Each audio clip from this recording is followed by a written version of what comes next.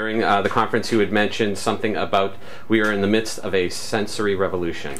Yeah, so there's a term that's been coined, which is sensory revolution. It came from Paul Sappho of the Institute of the Future. It basically comes from the observation that smartphones now have eyes in the form of a camera, ears in the form of their microphone, skin, and that you can touch them, and a sense of where they are based on their GPS.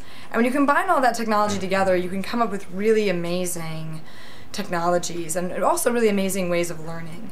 So for example, we have a program called Google Sky Map, which is basically, it takes your smartphone and turns it into a planetarium in your hand.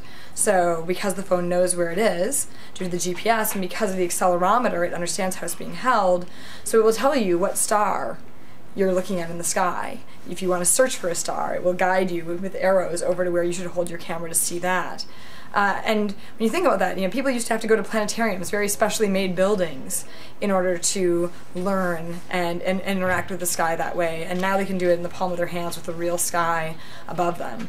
And there's this whole concept of augmented reality that's built on the sensory revolution observation.